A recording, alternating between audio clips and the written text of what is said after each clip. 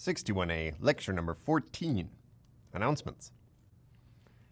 The CATS project is due this Thursday.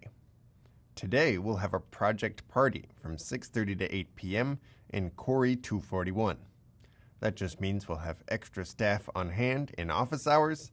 If you want to come and get your questions answered, come to Corey Hall. Phase 1 is also due today, so please finish the first few questions and submit your project even if you haven't finished the whole thing, so that we have that submission and can verify that you finished Phase 1. That way you earn the checkpoint. Now the checkpoint is only 1 out of the 20 points for the project.